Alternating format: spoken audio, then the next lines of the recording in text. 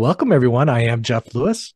And I'm Tim Kowal. Both Jeff and I are certified appellate specialists, and as uncertified podcast hosts, we try to bring our audience of trial and appellate attorneys some legal news and perspectives they can use in their practice. If you find this podcast helpful, we are always grateful if you'd recommend it to a colleague. And if you find it unhelpful, send it to your opposing counsel. Before we jump into this week's discussion, we want to thank Casetext for sponsoring our podcast. Casetext is a legal technology company that has developed AI-backed tools to help lawyers practice more efficiently since 2013. Casetext is relied on by 10,000 firms nationwide, from solo practitioners to AmLaw 200 firms and in-house legal departments. In March 2023, Casetext launched CoCounsel, the world's first AI legal assistant. CoCounsel produces results lawyers can rely on for professional use, all while maintaining security and privacy. Listeners of the podcast enjoy a special discount on Casetext basic research at casetext.com/CALP. That's casetext.com/CALP. And another benefit of Casetext is it doesn't generate fake cases.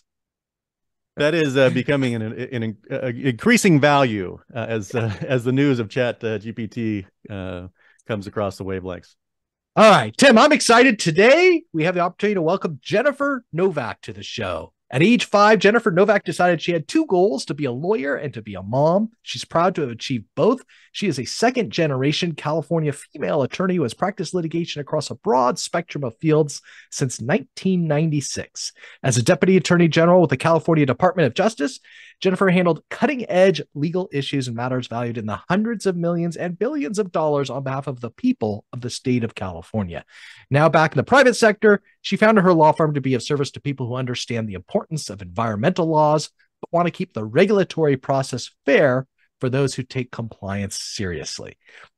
Based upon her experience representing clients ranging from Fortune 500 and national companies to retirees who operated manufacturing businesses decades ago, she understands the stress and uncertainty that a threatened or actual lawsuit brings. Jennifer, welcome to the podcast. Thank you. I'm so excited to be here. No, we're happy to have you. Now, we're going to talk a little later in the show about what prompted this interview, the recent Supreme Court decision in Sackett versus the EPA. But before we wade into those waters, let's get to know a little bit more about you. Was there anything about you that wasn't revealed in the bio I just read? Oh, well, there's a lot about me that isn't in one bio, Jeff, but I think you'll get a sense of who I am and the things I'm passionate about as we keep going today. So I'm happy to keep going. Okay, great. Well, tell us a little bit about your primary practice area. Well, I am an environmental lawyer. My tagline is that when businesses and property owners are accused of polluting, we can clean up the legal mess. But that's a little simplistic. We do a lot of work both for environmental groups as well as the regulated community. And really, I feel like our talent is translating very complicated regulations and laws into something understandable that people can see applies to their day-to-day lives. So, do you happen to deal with these issues in state or federal court in terms of these environmental cases? They tend to arise mainly in federal court these days. However, sometimes we are still in state court, especially when I was working for the government and government agencies would get sued. That's where we ended up, in state court. And Jennifer, I listened to Jeff mention your former career or former tenure as a deputy attorney general in the California Department of Justice. Can you talk to us a little bit about how you were able to parlay that experience representing the government and now your private practice representing manufacturers and other private interests in these environmental disputes? Sure. So, when you're working for a government agency like DOJ, you have a whole wide range of clients at these various agencies, and they're really experts in their field, and they're the ones who day in, day out have to be dealing with the practical effects and also the mission of any one particular agency. So it was fascinating because on one hand, we'd be constantly attacked by environmental groups for not going far enough to protect the environment. On the other hand, my clients would be attacked by cities and businesses who felt as if they were really being restricted too much and it was overburdensome in terms of the regulation. So it was interesting to learn how to speak government, understand the things that government agencies are concerned with, the things they're not that concerned with. They don't care if you come from a big fancy law firm and you're threatening litigation, because whatever. I mean, they're not going to lose their job over this. They're just going to keep going on. Yeah. And to be able to take that balancing and then be able to go into the real world and explain to people, here are the things the government is going to be looking for. Here are the arguments that are going to work. And here are the things you kind of have to do by law, but where we draw the line in terms of where the government is overreached. Yeah. Yeah. So now you can be the translator. It's like, what is the government saying to me here? Pretty much. I like to say I'm a Rosetta Stone between government speak and government concerns and the real world. Got it. As you were, Jeff. Yeah. So let me ask you, I think you find yourself most of the time in federal court. Do you have a preference between state and federal court in terms of where you litigate these environmental issues? I think I prefer federal court simply for the reason that they take more time to actually read through the issues and understand them. They have more resources to be able to do that. Not to mention, if it's a situation where discovery issues are at play, it does help that you have the initial disclosures in federal court and you can't play hide the ball quite as much. Now, that being said, I find that if a judge has not been faced with environmental issues before, you really do need a lot of face time for them to get comfortable with how environmental law varies from what they're used to day in, day out. The burdens of proof are different. The assumptions are different. The science is very heavy. And state court would afford me that opportunity to at least get in there and 10, 15 minutes at a time, start working on them to the point where they understood I was the credible source and could translate their day-to-day lives into what I was trying to get them to do from an environmental perspective. That's interesting. So in your experience, you found that state court judges tend to be a little bit more teachable. Is that what I was hearing? That they're giving you more opportunity to educate them on what all these terms mean, what the jargon means, what the science is behind the claims and defenses? That was true. I don't know that was their intention, but when they keep dragging you in for status conferences, when you are suggesting a bifurcation of trial, so you're not jamming up their courtroom too much at a time, that's what tended to happen. And the cases where I did better, say at a trial court level, were ones where the judge really took that kind of time to get to know who we were and what we were there about. In federal court, they write their own rules. And so I can't say that there's really one type of experience that we have in there. Yeah. For the most part, they just don't like a lot of the big, complicated environmental cases because you're staring at 20 or 30 lawyers and you can see the judges calculating in their heads how much money this type of case is costing. Yeah. Right. We Jeff and I talk on this podcast about sometimes the difference between generalists and specialists, and how appellate attorneys usually are generalists, and you have to pull, sometimes pour, a large amount of volume into very small, clay vessels. That is the brains of individuals like Jeff or me. But we're, in our defense, we can use that to be more relatable to the panel of appellate justices who likewise tend to be generalists and not specialists. How do you you mentioned some ways that in trial court, sometimes if they give you more opportunity to speak and you use that opportunity to address the jargon and the scientific principles that are going to be at play, do you have any other techniques that you use? Do you put like a glossary in your briefs? How do you get your reader, the fact finder and the judge, in your briefs to understand your arguments if their eyes are going to tend to glaze over at a lot of the difficult constitutional principles or scientific jargon and principles? We usually do try to include a glossary because probably more so than any other area of law I've encountered, we are very acronym heavy. I mean, You're talking CEQA, NEPA, CERCLA, BRCRA, but also I just don't like acronyms. And so, for example, in a case like the one we're going to talk about later, a lot of people will shorten Clean Water Act to CWA. Well, for me, I'll usually shorten it to the Act so that you're reading real words. And hopefully I've done my job at defining what we're talking about so that when I have to throw an acronym at you, because otherwise it would be simply way too burdensome and take up too many pages for me to keep using long terminology over and over again, I'm still minimizing the techie part of it.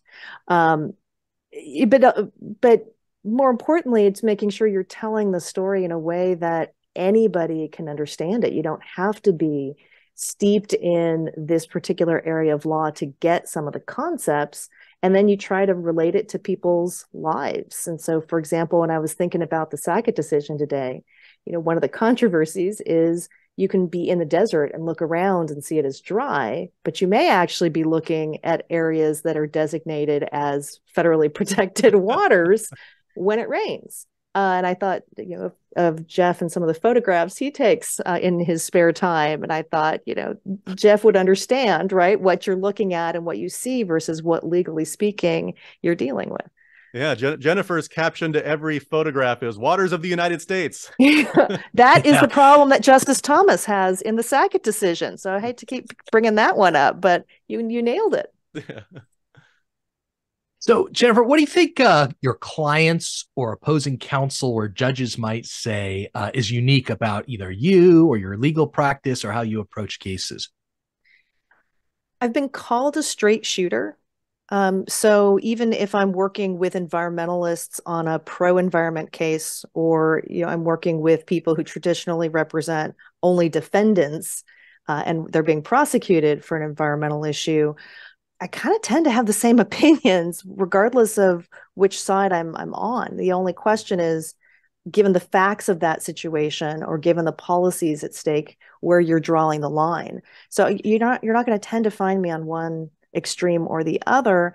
And I think that helps in trying to navigate what's really at stake, where someone's going to waste time fighting about things that don't really matter, and where you can tell somebody like, hey, this is actually a really good deal because it could get a lot worse for you. So I think that helps. And plus, as I mentioned before, we do straddle the line where sometimes we will represent environmental groups.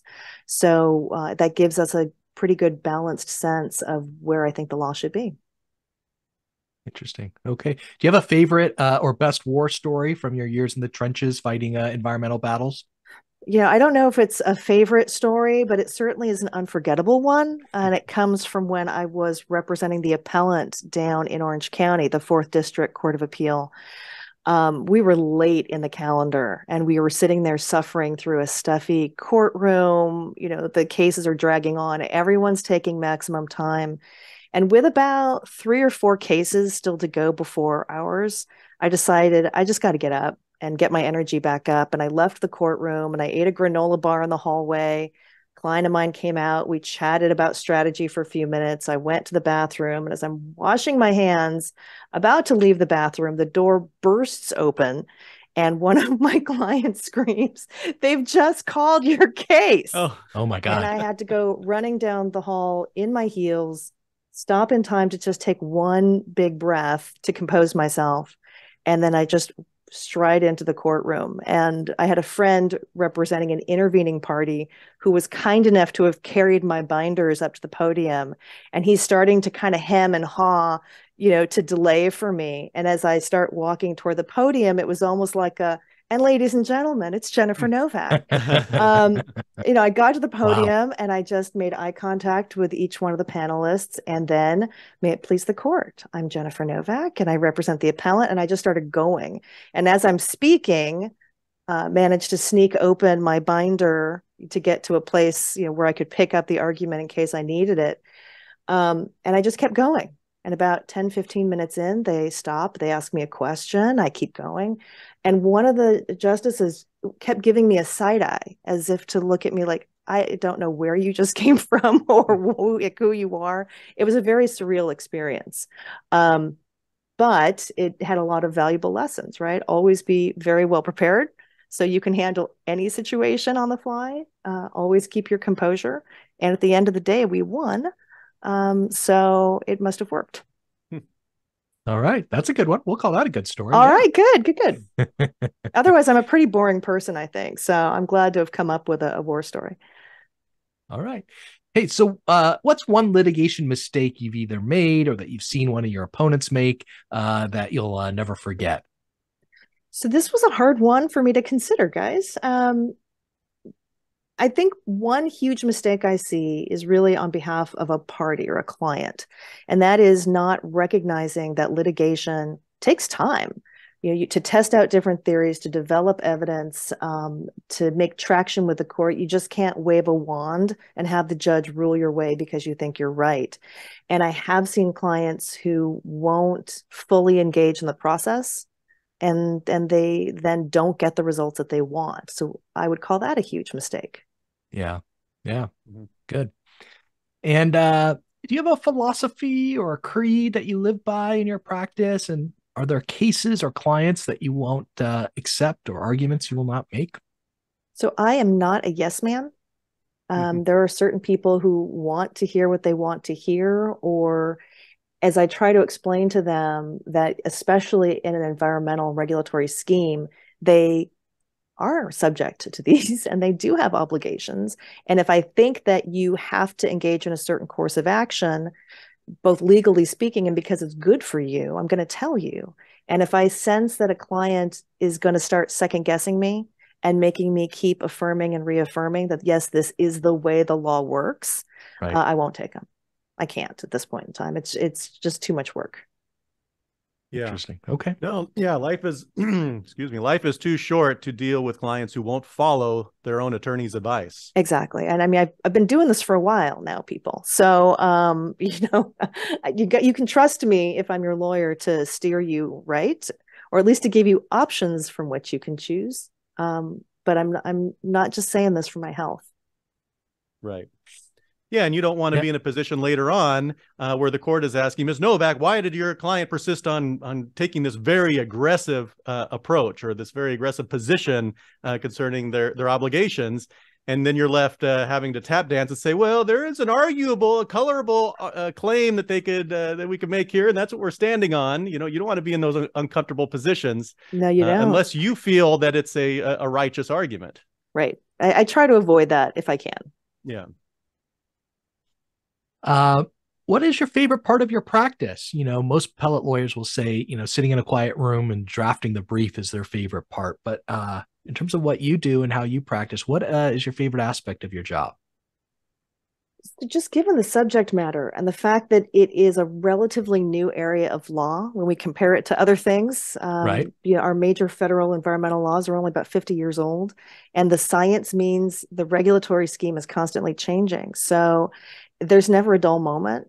You always have to learn something new, and it's very different from, I'm going to just compare the words of one contract to another, or did I meet the elements of this tort, or did I meet the elements of this crime? It is both a challenge, and that can make my brain hurt sometimes, but it is also really exciting. And not to mention, it's so applicable to our day-to-day lives. These issues are really important. Interesting. Do you have any favorite legal writing or briefing tips you want to share with our audience? I really try to steep myself in the research, and I do a lot of my writing in my head because I just want to think about it and mull it over and see what makes sense. So to me, the more you're comfortable with this area of law and how the cases apply and what's out there, I think the better the storyteller you can be. You're not just relying on, I'm quoting from one case and then another case, and then here's the plain language of something. I will note that I have heard judges say that they can be easily distracted when they're reading, not necessarily appellate judges, but trial court judges. And for that reason, they really like a liberal use of subheadings and indented quotations, because it's easy for them to digest things in little tidbits. And if they just see page upon page of text, they get lost. And so I definitely have incorporated that into my writing as much as possible when pages allow. Wow. Okay. I like that. I like that a lot. I try to use subheadings liberally for the same reason that when you're digesting a lot of briefs and then you come back and back to your first point about doing a lot of the writing in your head, and I think judges maybe they do some of the analyzing in their head, and it comes back to them later, oh yeah, there was this point that was made somewhere, and where do I find it? Through these undifferentiated mass of paragraphs, after paragraph after paragraph with no headings or subheadings. If you add a lot of those headings, they could retrace the breadcrumbs and find out what they recalled reading in your brief. Well, and I'm not playing hide the ball. I mean, go to the table of contents and read through it, and it should, lay it out point by point by point by point, all the arguments I'm going to make and why I think I'm right. Yeah, I like it. Now, Jennifer, I know you're involved in the California Lawyers Association, which branched off from the state bar a few years back. Tell us about your involvement with the association, what lawyers can get out of it. Because I got to tell you, I haven't done anything with that organization since they branched away. Well, it's not that much different since they branched away, except they're no longer considered a government agency, and we have a lot more flexibility in what we can do. So I got involved with the environmental law section probably about 10 years ago. I'm a little late to the game in terms of my practice area, but I joined their executive committee pretty much right off the bat. I served as the chair for our organization, which represents about 2,700 environmental lawyers, professors, law students, consultants, people who just like environmental issues. And among the activities we do for law students, we have a diversity and inclusion fellowship program that awards scholarships to students for summer work. We have a writing competition and a negotiations competition that we run. We have multiple publications which give people opportunities to write and publish. In addition, our main event is an annual conference at Yosemite every October, which brings together nice. thought leaders and professors and politicians and authors, and it's part hiking and enjoying Yosemite and part conference. It is a fantastic event if you ever have a chance to go. In addition, we do have things like podcasts and other conferences that we put on. And for me, first time I showed up at one of these events, I'm staring at former clients, opposing counsel, colleagues. It was a one-stop shop, like a high school reunion or something. And it just reminded me that, especially in our field, we're pretty congenial. And we get along well. And it's nice to be able to have those relationships when you're sitting across the table from somebody on a case later on that's going to be really contentious, but you know each other as people. And I would put an additional plug for the California Lawyers Association generally. They're really making a big focus of lawyer well-being and mental health issues. So there's a lot of resources there to make sure that we're not burning out and suffering as we traditionally have done. Yeah. Okay. That's great. You had me at Yosemite. I didn't hear anything after I thought that would appeal to you. Yeah, I like that idea. Like a legal conference biathlon, some hiking and then go back and sit and be quiet and listen. Well, when you're at the breakfast line and you see a Supreme Court justice right next to you loading up, his plate, it's not a bad place to be. Yeah. All right. It's time to dip our toe into the waters and talk about the Sackett case. Let's hear a bit about the Clean Water Act, the Sackett case. Set it up for our audience. Use small words so I can follow you in terms of what was at issue in this case and what the court decided. And try to tee up a lot more water-related jokes for Jeff. So at its heart, the Sackett decision, which was just decided by the United States Supreme Court, deals with this question of which waters we're going to consider to be protected under federal law and where the federal government can extend its authority. The Clean Water Act is really from 1977, and the whole purpose of it was to deal with this question of, the nation's waters had degraded to the point where literally rivers are catching on fire, fish are dying, you can't drink water from some places. And where you had some states exercising their right to crack down and clean up pollution, it doesn't help if the state across the river from you is liberally allowing people to dump whatever they want to dump. All your individual efforts are going to go by the wayside. So by enacting law at a federal level, what Congress was trying to do is to restore and maintain the nation's waters so that they were fishable, drinkable, swimmable, with the goal of doing this by 1985.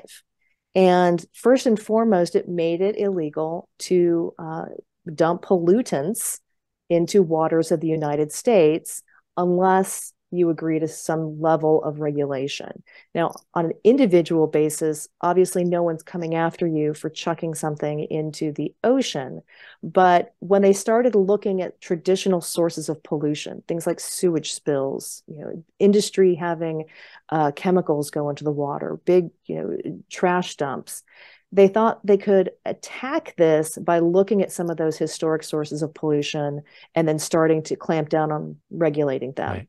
The more we know about sources of pollution, the more refined that has gotten, to the point where we really are putting trash ordinances in for certain cities to keep trash out of our rivers. But so I want to make sure sure. I'm hearing you right. Is the idea that that we wanted to have an expansive enough definition of waters of the United States, so that if there's dumping in some area that's not technically a water of the United States, but that it could travel to the waters of the United States, that would defeat the purpose, right? Because you want to clean up the waters of the United States, so it has to be expansive enough to prevent pollution through whatever means, even if it's through a tributary far down line. But if you dump in it, it's going to wind up polluting a water of the United States as traditionally known. Do I understand Correct. that right? And that's not necessarily the language of the Clean Water Act itself, so much as that very practical reality that it's not just the ocean. You've got things leading to the ocean that carry pollutants with it, and we want to protect those waters too. So that's been a source of controversy from both a regulatory standpoint, just a government overreach standpoint, and within the courts for the last few decades. Like, what do we mean when we're talking about the waters that deserve that level of federal protection? Got it. So, with that in mind, it hasn't really been settled for the entire time that we've been talking about the Clean Water Act. And there are multiple attempts by the U.S. Supreme Court to figure out a definition. It's hard to have a one-size-fits-all definition for every potential tributary that we may be talking about. And so Sackett comes in, as the most recent of the line of these cases.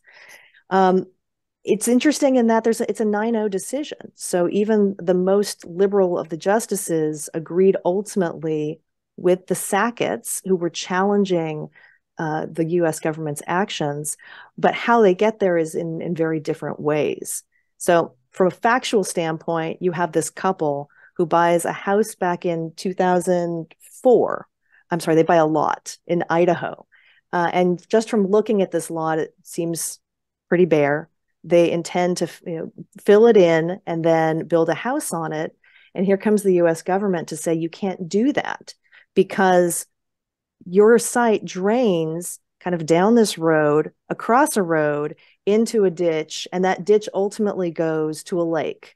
And even though this lake doesn't cross state lines, we think it still engages in commerce. People come here, they visit, they can fish, they can recreate.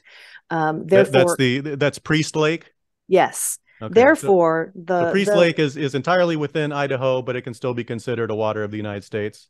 Exactly, okay. By the federal government's definition. And because your site drains through various channels to get there, we're going to consider your site to be part of a network of wetlands. Right. So the Sacketts weren't dumping directly into Priest Lake. They Correct. were dumping on their property. Help me understand. There was some reference to wetlands. That were the Sacketts on a wetland? How does the wetlands context contribute to the contributing to a polluting in a water of the United States? Well, wetlands can be considered a water of the United States. Traditionally, you're going to see them as that border between a waterway and dry land. The soggy area where you have a transition, it can catch erosion, it can purify the water that leaves land before it goes into the federal water. With respect to the Sacketts, they were part of a drainage system of which this system of wetlands also existed and contributed into Priest Lake. And for that reason, the Army Corps of Engineers said they're all connected. And they implemented this test called the significant nexus test, meaning that what comes off the Sackett's land and what comes off the wetlands can greatly impact this lake. So we want to control what they can do on their land. Ultimately, you can read the way the court's going to go with this when they talk about the fact that it's going to be a modest house. And they note that just by looking at the land, the Sacketts might not have known that it was going to be designated as a federally protected land. So Army Corps of Engineers told them they had to stop with their fill. They were going to have to submit a work plan to restore it. They could be subject to criminal penalties if they refuse. And it's this combination of the strict liabilities that come with environmental laws, plus the significantly high penalties you could face if the government wants to impose them, and then balance that with the rights of private property owners to build on their land if it's not right on a water body. And that's where we end up. Yeah, and I wondered if, you mentioned that this was an 9-0 decision. There was, I believe, 6 joining in the majority written by Justice Alito, and then there were a couple of concurrences, one by Justice Thomas, who joined by Gorsuch, which I assume would have gone even further than the majority, and then another written by, I can't remember, was it Kagan, Justice Kagan? Yes. Joined by Justices Sotomayor and Jackson, that agreed that the significant nexus test, was too unworkable, I guess, but would have signed on to a different test. What was the alternative test that the call it the liberal the liberal bloc would have joined on to? The Kagan, Sotomayor, and Jackson. Did they propose a different standard? They actually didn't propose a different standard. Interestingly, both their concurrence as well as the one written by Justice Kavanaugh, to which the 3 justices who are the most liberal also signed on, really went back to the text of the Clean Water Act to say that the terminology is adjacent. We're talking about not just the navigable water body itself, but waters that are and wetlands that are adjacent to it. And really, it's a semantics issue, with the majority saying, well, adjacent means you're like right next to, right on top of, you're touching. And Justice Kavanaugh and others noting, well, wait a second, adjacent means neighboring, nearby. I can affect you. I maybe my house doesn't touch your house, but if we have a yard between us and a fence, we're still adjacent to each other.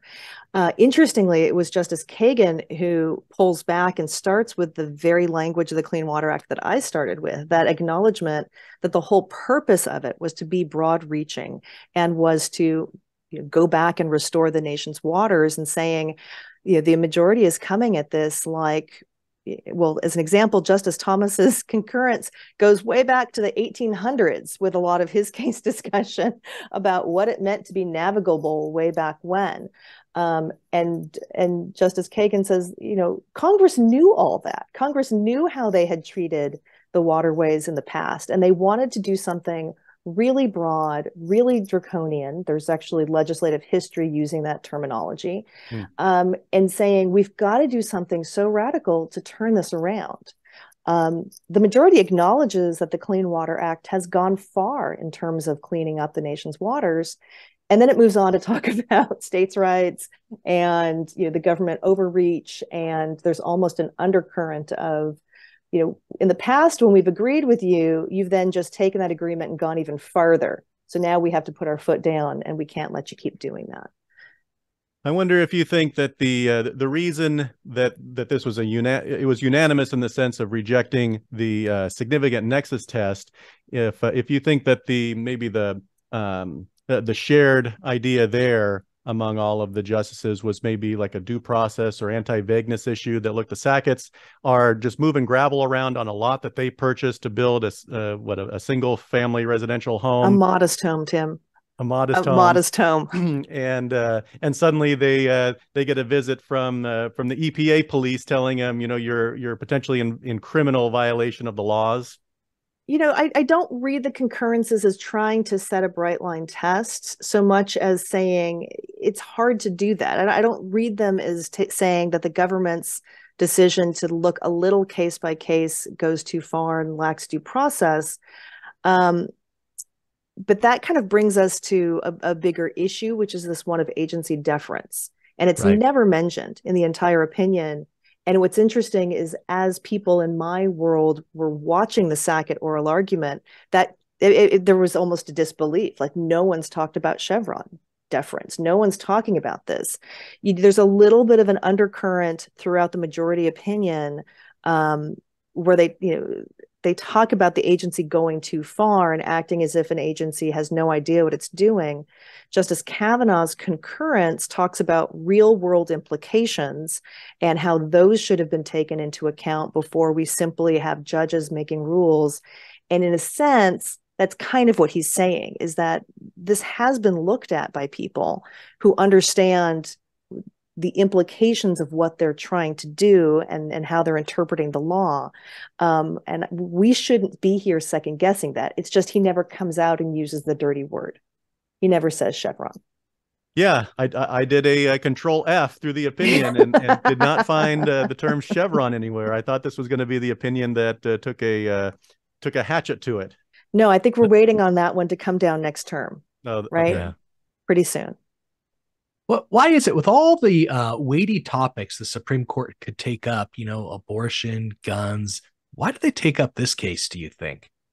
Well, like I said, the question of whether the federal government has gone too far in what it's trying to regulate within the environmental arena actually is one that does rear its head every decade or so.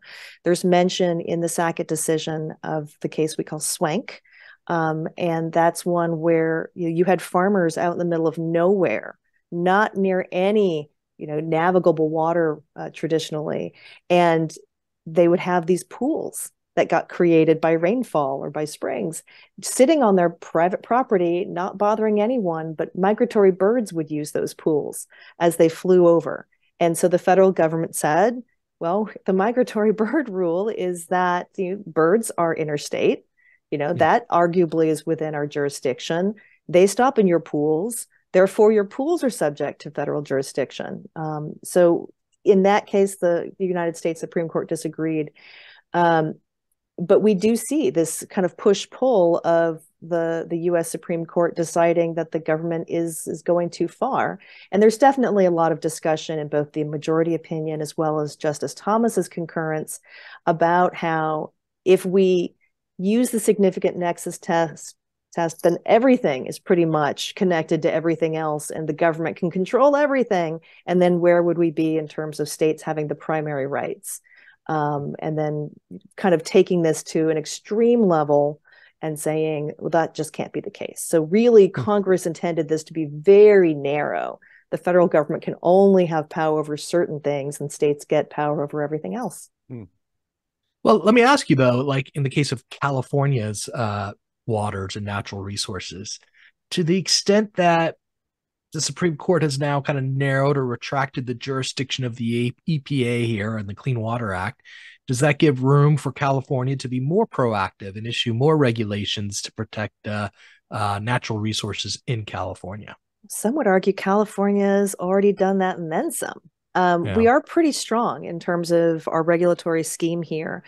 But so if you do Google this, if you do a deep dive into what this means for the quality of our waters, you will see a lot of people opining that, hey, this is California, we're going to be fine. I will tell you a very significant place where that could change is with respect to citizen suits, because the Clean Water Act does have a provision within it that not only can the government enforce the Clean Water Act, but in certain circumstances, interested citizens can too. And certainly I've worked both sides of these kinds of cases, both representing businesses who are threatened with these suits, as well as representing environmental groups who feel like a business is being, recalcitrant and a bad actor. Is that a difference between state and federal? 100%. Okay, yeah. So under the Federal Clean Water Act, no citizen suits? Under the Federal Clean Water Act, yes, citizen suits. But if you are trying to enforce a state law for the same thing, there's no citizen suit provision there. You'd have to use more traditional methodologies. Oh, I see. In which case, yeah, so, so that is a key distinction, is if some of these water bodies lose the ability to bring a citizen suit, now there's not the same incentive to be enforcing from a private standpoint. But more importantly, the state of California has become very reliant on citizen suits to help supplement its own enforcement scheme.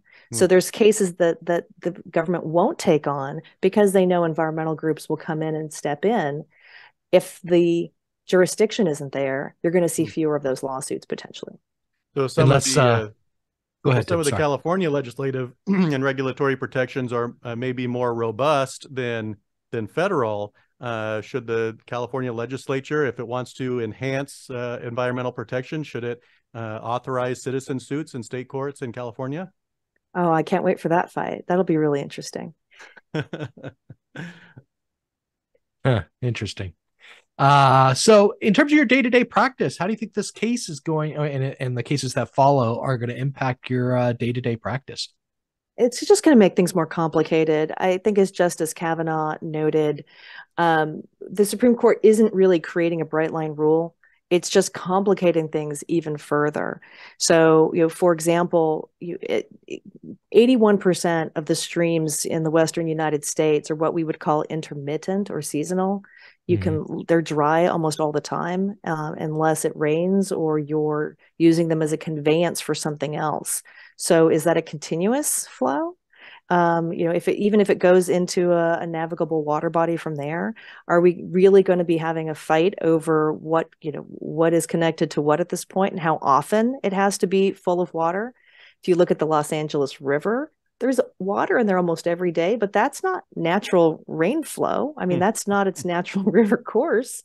That's taking water from water treatment plants that's being dumped there, or urban runoff that's going through it. So, even that has been controversial over the years, where people have kayaked down the LA River to prove it's quote unquote navigable. But Justice Thomas would have considered that to be, not the case, because that traditionally, right, it's not being used to navigate for commerce anymore.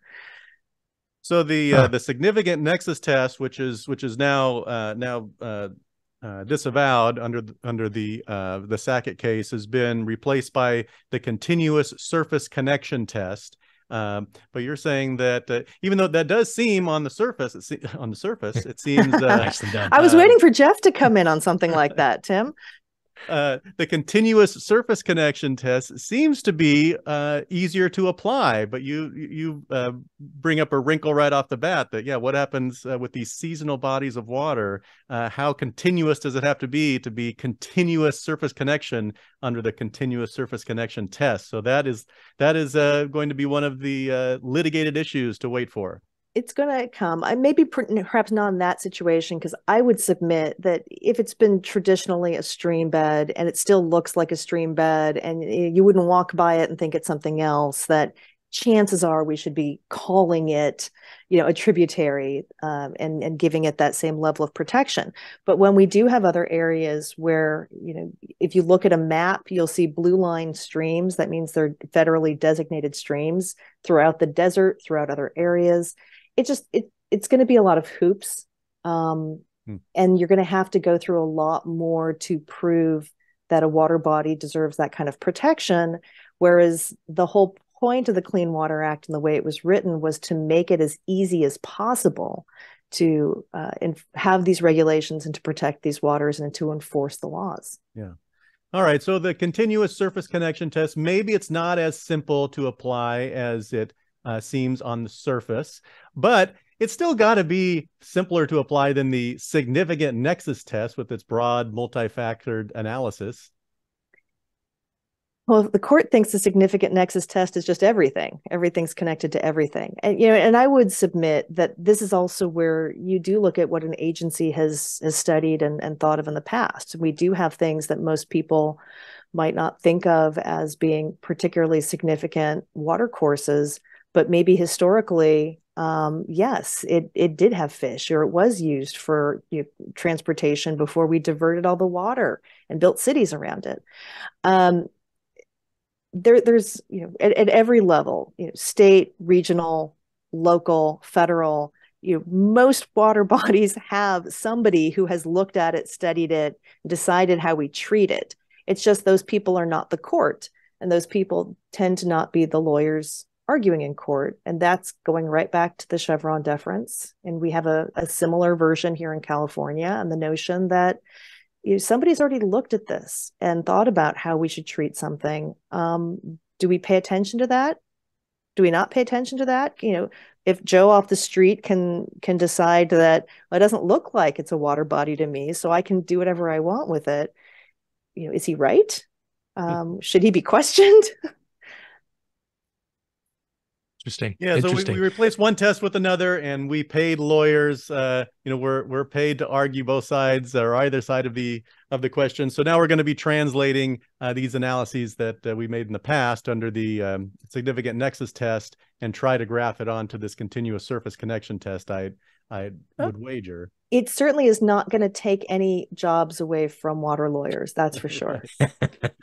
Yeah, look, although no majority issued a clear ruling about what the rule is going forward, I think the court did give the agency some guidance that it should be narrower in Correct. how it construes the waters. And some guidance should be given to property owners and businesses in terms of whether or not they could ever be subjected to the laws in terms of due process. So, I would expect to see the agency come forward with something to replace the continuous surface connection test that's a little narrower and yet still tries to comply with the act. Well, it's funny because I just went on the EPA website this morning, and they've acknowledged that some of their interpretations are on hold pending determination of what Sackett means or doesn't mean.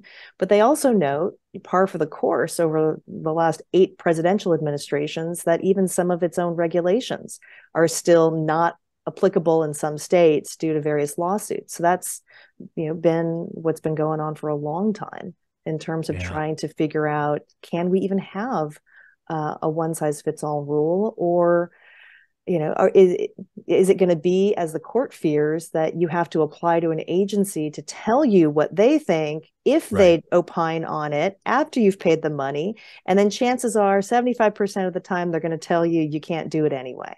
So yeah, I agree with you, Jeff. Somewhere in there is some common sense.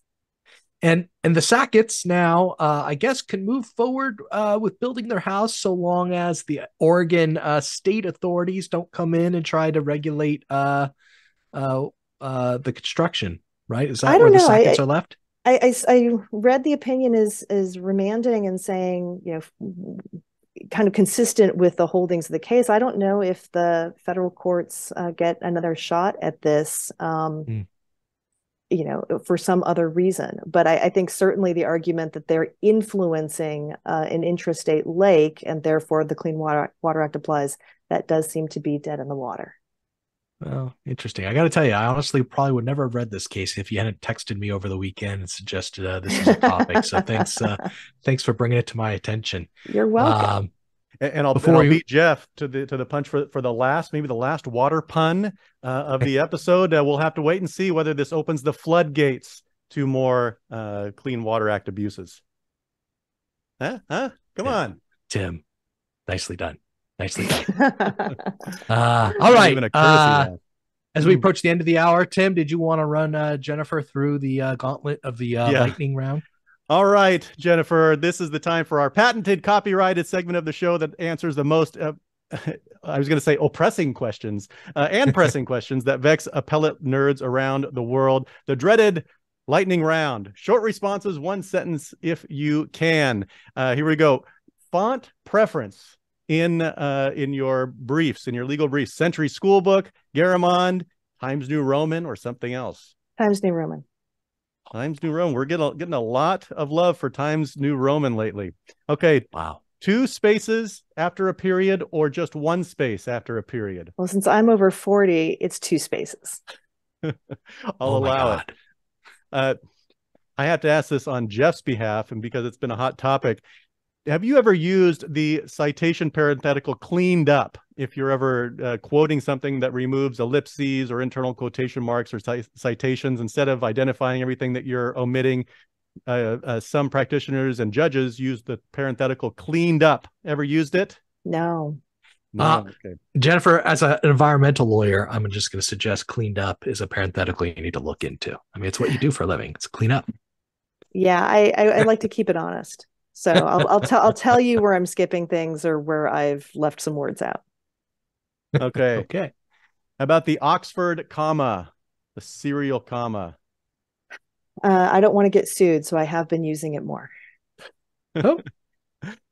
All right. And then I like to ask this one. When you use possessives, I'm going to give you an example. The possessive of Congress, is it Congress apostrophe or Congresses? Congress apostrophe S? It's just an apostrophe. Just an apostrophe. Okay. All right. And how do you pronounce it? Congresses. Okay, so the apostrophe makes a noise. We have a split of opinion on this. Some people say it makes a noise. I say it doesn't make a noise. Okay. All right. You've survived. Can I leave you with one little thing that I know is also of importance to appellate lawyers, real quick? Yes, please. Sure. To the question of whether oral argument is a waste of time, I'll note my mother was one of the very first certified appellate practitioners in the state of California and definitely believed that you win on the briefs. However, my former boss and mentor, the late Norman Epstein, once told me that it was tantamount to malpractice to skip oral argument because you deprive a court of the ability to really test out the truth. And if they have questions and you're not there to answer them, then you're doing a real disservice to both the court and your client. So no, it is not a waste of time. Wow, okay. That lays down a gauntlet. We've talked about how in California appellate courts, you're asked if you want to invoke your right to oral argument, and maybe if the maybe under certain circumstances you might say, oh, we're going to waive it in this context, but you say it could be tantamount to malpractice to waive it. It's that important, huh? Yeah, and plus I never give up the chance to get FaceTime with a judge. Yeah. Yes, another you're in good company with that opinion. All right. Well, Jennifer, you survived the dreaded lightning round. Congratulations. You've earned your California Appellate Law Podcast mug. Look for that. And that's going to wrap up our episode today, Jeff. We want to thank again Casetext for sponsoring the podcast. Each week, we include links to the cases we discuss from Casetext's daily updated database of law, case law, statutes, regulations, codes, and more. Listeners of the podcast enjoy a special discount on Casetext basic research at casetext.com/CALP. That's casetext.com/CALP. Yeah, if you have suggestions for future episodes, or if you have a water-related pun you want to share with us, please email us at info@calpodcast.com. In our upcoming episodes, look for tips on how to lay the groundwork for an appeal when preparing for trial. Thanks again, Jennifer. Thank you. Really appreciate it, guys.